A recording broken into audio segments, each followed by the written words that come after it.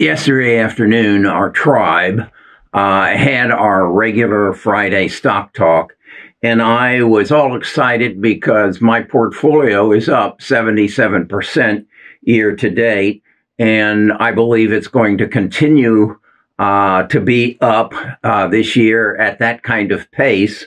And I'm going to have a wonderful year. And they basically said, no, it's just like NVIDIA. NVIDIA had a 1-day run, 2-day run, and it in fact will go back down to $300 a share, from where it's at now at 386. And so I should take my profits and get out, and because the market's going to correct. And I said, no, I don't think so. I think that we are separating the market out here, and it is not going to retreat, as they said. And they said it's unsustainable.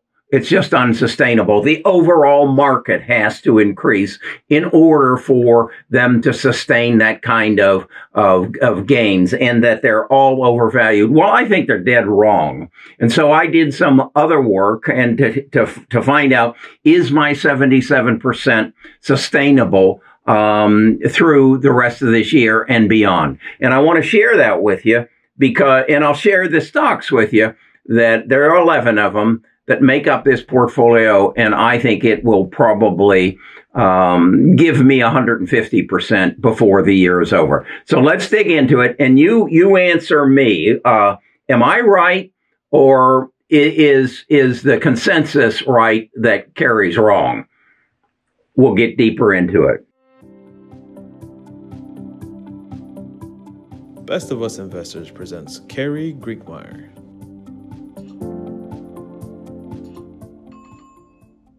Basically, I built the portfolio around the premise that artificial intelligence is going to change the world. I believe that, much as the internet changed the world. And there were a group of 5, 6 stocks that carried the load of that and received the benefit of it as well. So here is what I believe is the next year's big tech stocks that are going to take advantage of artificial intelligence and give me the kind of returns that the big 6 gave me the last 10 years. So here they are: Alphabet, Microsoft, NVIDIA, Amazon, ASML, Tesla, C3AI, Taiwan Semiconductor, Meta Platforms, Micron Technology, and Advanced Micro Devices. What I've done here is I've shown you my 70, here it's showing 78%, my 78% return year to date.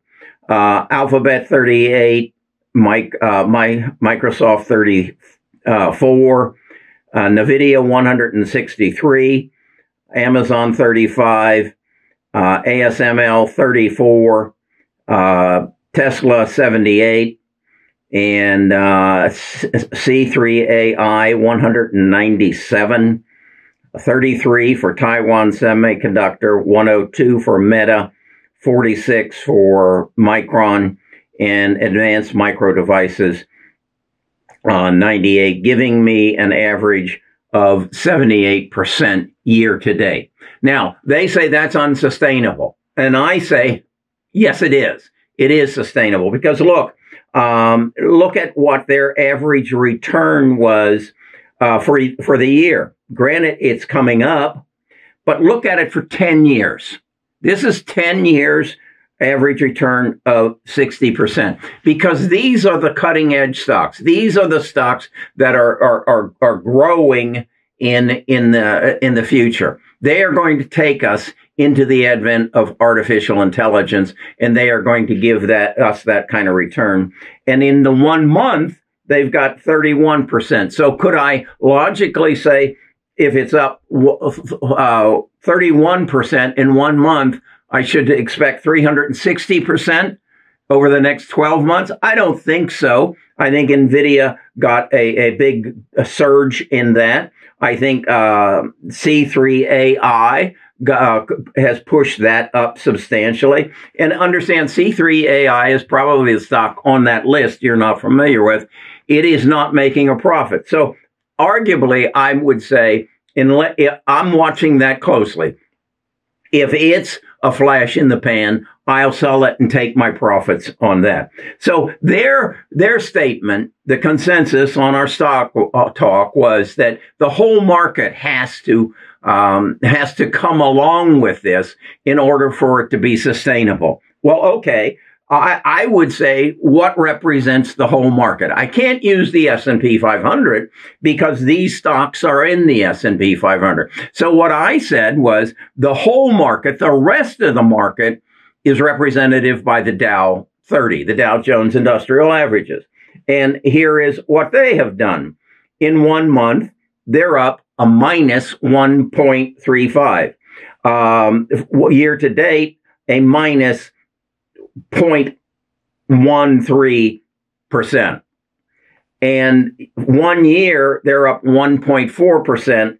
And in 10 years, they're up average of 5.7. So that's the rest of the market. Has it pulled down this group over the last 10 years? No, it's up 60. Has it pulled it down? Is it representative of the last year? No, we're up. My portfolio is up 32. They're up 1.4. No, I say the Dow is yesterday's stocks. These are tomorrow's stocks. That's where I want to be invested. I don't care what Procter & Gamble does. I don't care what General Motors does or Ford or whoever else is in the Dow. They are yesterday's news. This is today's news. And I believe I will see at least a 1 year return of 70% out of this portfolio. Now, will some of them change? Yes. Do I need to maybe add some to it? Yes, I will.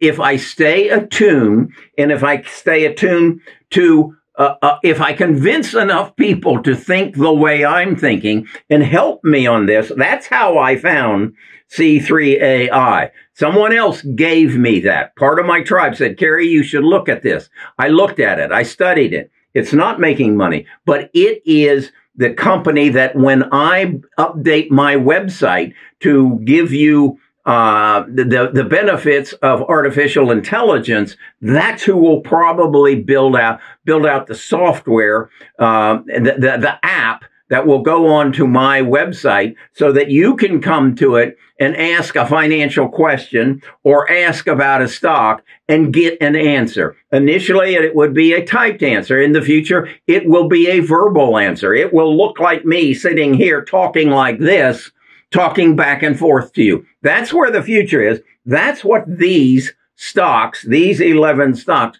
represent. That's what I'm focusing on. I do not care if Procter & Gamble comes out with a new laundry detergent. It just doesn't matter to me. Or if General Foods comes out with a new packaging device for noodles. I don't give a shit. That's not part of my life. Okay? This is part of my life, however many years I've got, and that's where I'm going to invest. So now what I want from you is take a look at this chart, do some research on your own, and tell me if I'm right, if I'm wrong. What I'd invite you to do is come to my next Friday Stock Talk. Go to the Discord. You can sign up for the Discord and you'll get an invitation Friday around 2:00 or 12, whatever. And you'll come to, and we'll talk more about this. Now, I want to talk more about this tomorrow as well. Right now I have to go to a graduation party. And so I'm going to cut this short here, but I'm going to talk more about it tomorrow. I'm going to dig deeper into it. And let's get down to the nitty gritty on this. And is my 31% last month or my 78% year to date sustainable? I think it is. I vote yes. What do you vote? Yes or no?